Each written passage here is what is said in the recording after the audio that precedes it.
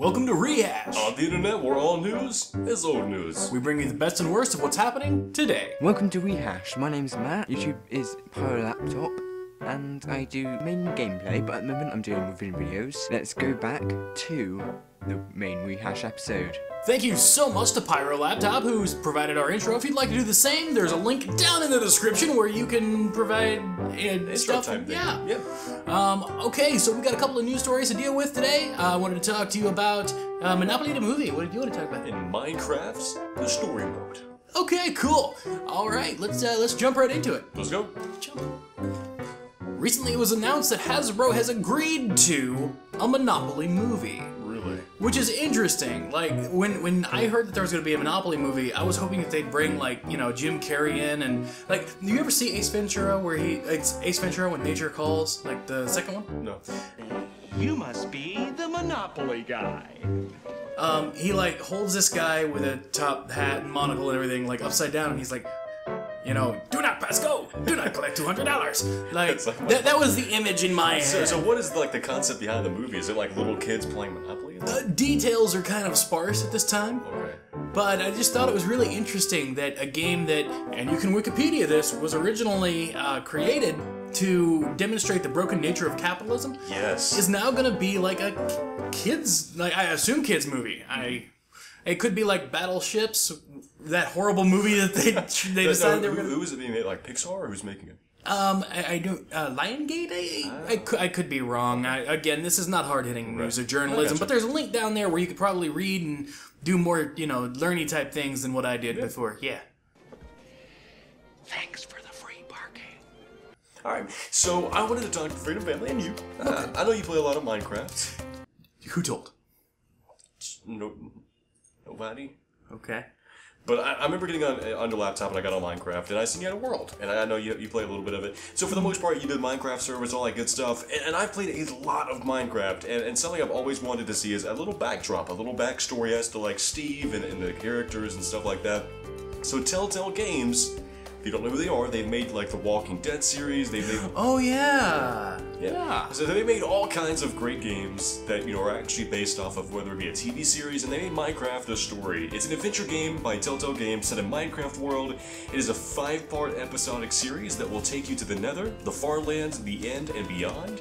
You will drive how the story flows through the decisions you make, what you say to people and how you say it, and what you choose to do in the moments in the thrilling action.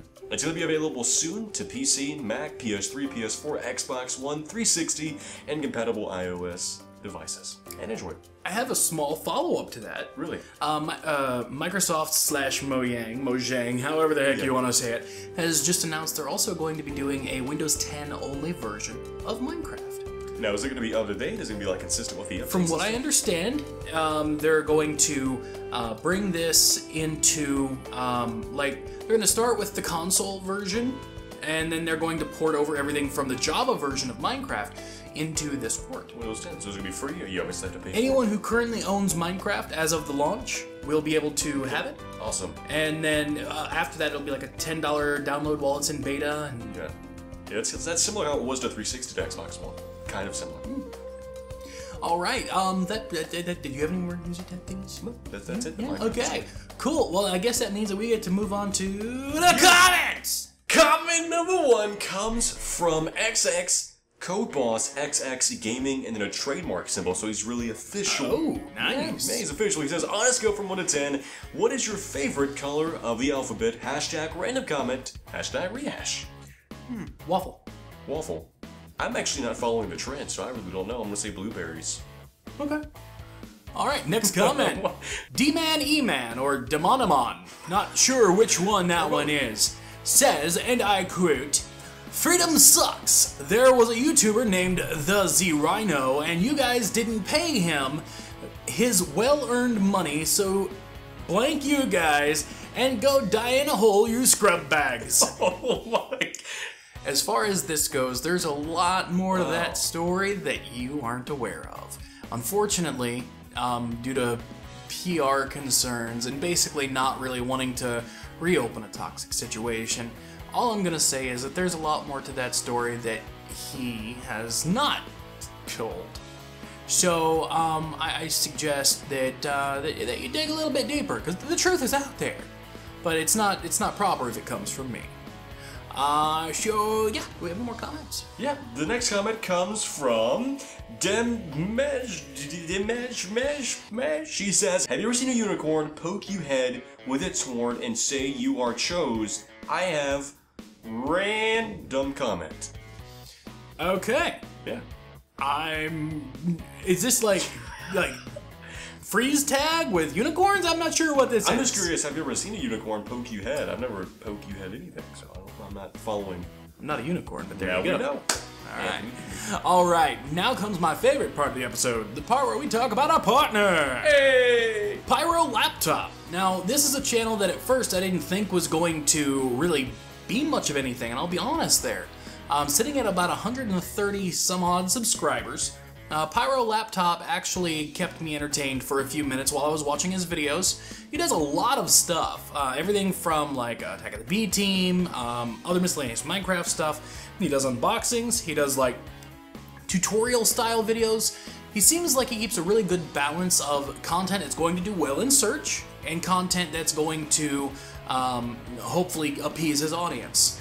I like his thumbnails, and I don't like them. Like, the thumbnails are good. I don't like the text. If I could suggest anything, maybe switch up the text a little bit, maybe use some gradients. But for the most part, I really like the guy's thumbnails. Like, he has, like, his little Minecraft character in the top left. He has his username. I also like the fact that he's using white to make everything else pop. Like, it looks like it blends in with the actual white. Yeah. YouTube actual, page thing. So I like his thumbnails. I mean, like, they're bright poppy. But if I could suggest anything again, it's just maybe change the text or the gradients or something like that to make it pop a little bit more. Yeah. That's just my thing. Actually, I'm really curious what some of his videos are, like the past paper questions. Do you know what they are? They're questions about past papers. Really? Moving on. Just as a side note, I would like to say that this episode has been short. Longer-ish episodes will be coming later. This is not necessarily something we're looking to do on a permanent basis.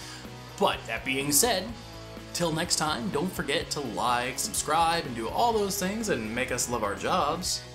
And Zakk Sykes is weird. Sometimes. Also be awesome to yourself and amazing to each other. Bye, Freedom Family. Alright. You can stop now.